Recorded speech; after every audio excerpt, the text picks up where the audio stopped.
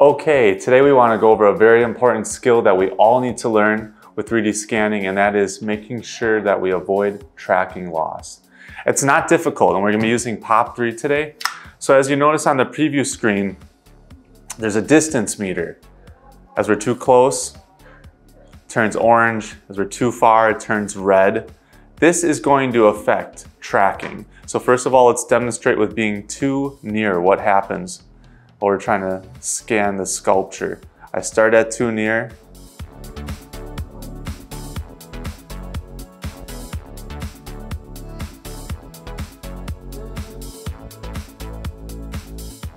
It's losing some. It's not picking up all the point clouds, but it actually hasn't lost tracking yet, surprisingly.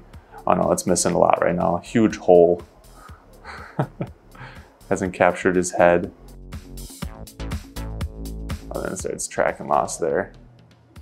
So, not working out. Let's cancel that.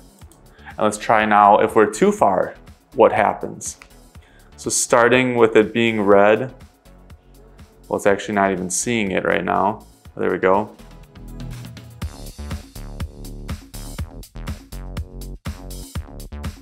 Surprisingly, it's capturing it. Oh, but now it's missing some of the point clouds. Yeah, not capturing everything that we should. We're not seeing everything in the preview camera. Okay, so no biggie. So let's just keep it in the proper wheelhouse this time. Right at excellent and good. And notice our results.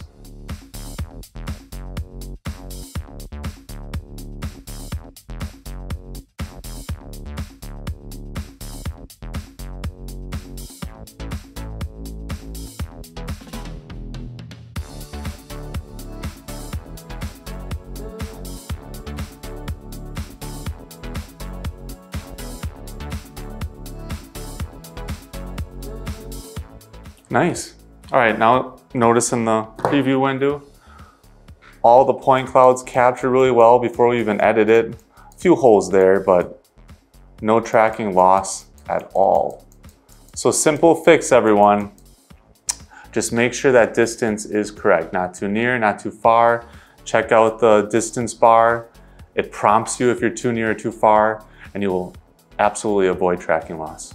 The next thing we want to bring out when avoiding tracking loss with POP 3 is you want to not move too fast. Obviously the scanner is somewhat forgiving if you are a little shaky, but if you're just flying through the scan, and this item here is a little bit taller, so we're not going to be able to capture it all. You can't see it all in the preview window if you want to keep the proper distance. So it's going to involve rotating around once, rotating around twice, and you're going to have to move up and down a little bit. But let's demonstrate what happens if you rush that too much by moving too much up and down fast.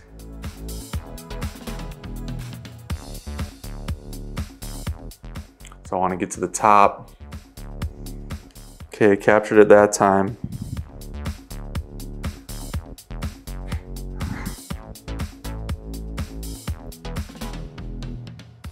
Oh, but then it lost. So that was kind of obnoxious, right? I'm just going too fast. So just don't be in such a hurry. Now let's just do it with a proper speed. I was actually still going pretty fast for a while there, and it was capturing it, but it wasn't until I really started moving that it lost it. So now here we go again.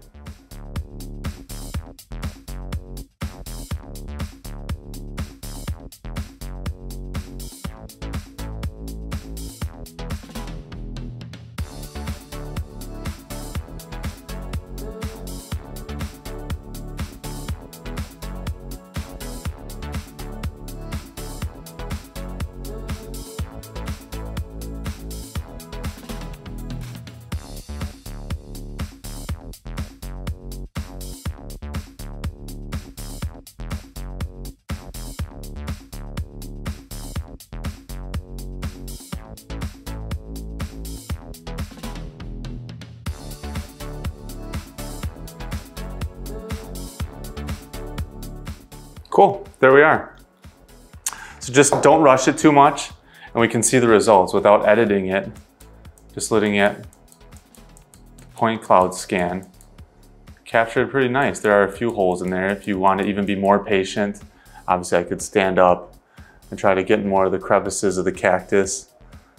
There's a lot of nooks and crannies there. That's what it would take. But after we edit it, there's a good possibility that all those holes will be filled.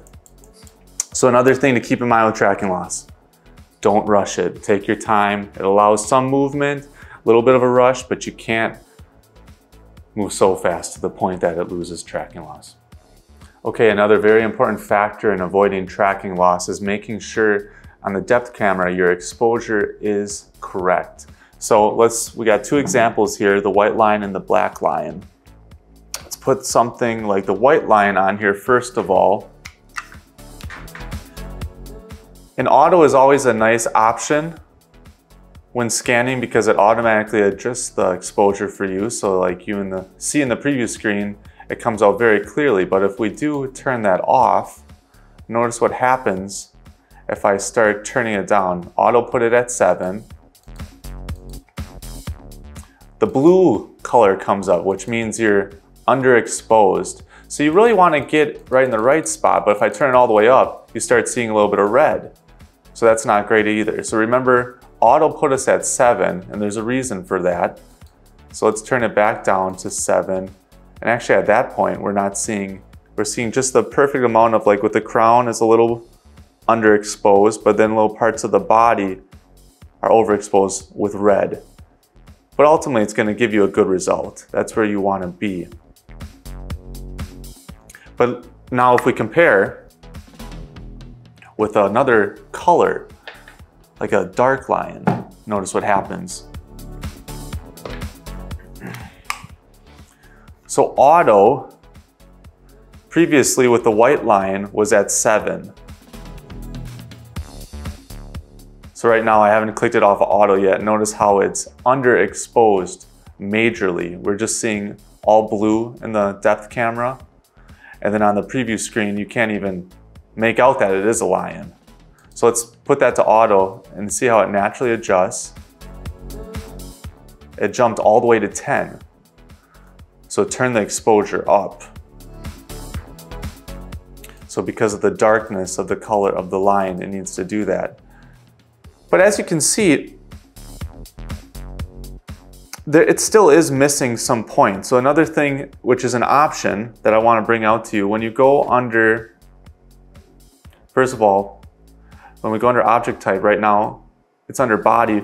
Normally you can sometimes see the color option. So let me go up to high speed here. And if you change it to standard accuracy or high accuracy, and then you go back to object type, notice this option. Then it gives you dark object that you can click. So this will automatically help you be able to capture the point clouds of a dark item like this lion. Really nice. As you can see, it's already turning up a lot better on the preview screen. But I want to show you the results of scanning the white line. Let's go back to high speed, put the white line on here.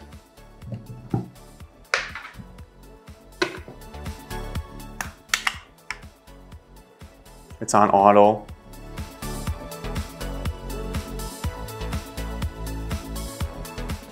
Exposure's correct. We see the nice amount of red and blue.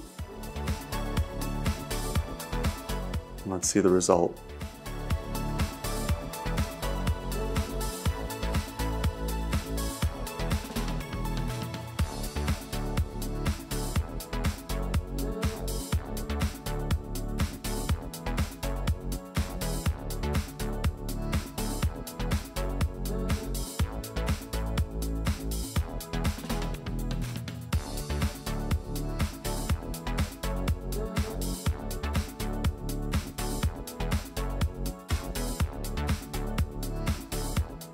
Okay, really nice scan.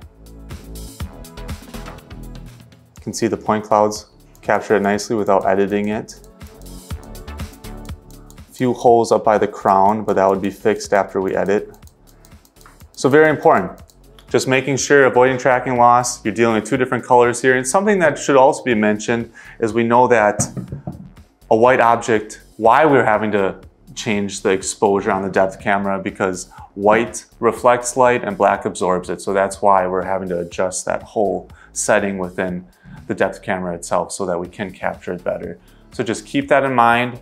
And of course, with the dark item, we had to turn it all the way up to 10 in order for it to be properly exposed. But then if you go into scan settings, you can also, to assist with the scan, click it to dark object 2, which will give you a great result and avoid tracking loss. And something I just want to mention with you is even if we do adjust with a dark object like this, the exposure is all the way up, and then we go to object type and adjust that to dark object. I just want to give you an example of what possibly could still happen because you're scanning an item that is so dark. Let me show you.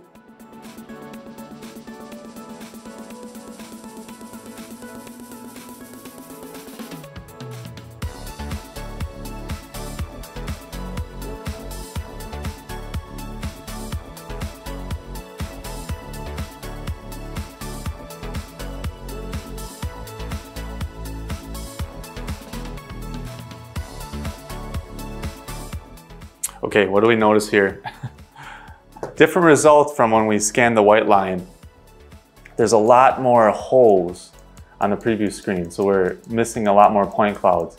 And that's actually something that the software itself cannot fix, but we need to fix because this item being so dark and actually a little reflective, especially here on the back, in these certain areas, it's very reflective and shiny, so you just need to fix that. Prior to scanning, put some scanning spray on there. And then when you go back and turn the exposure all the way up and select dark object, you'll get a great scan and won't have tracking loss.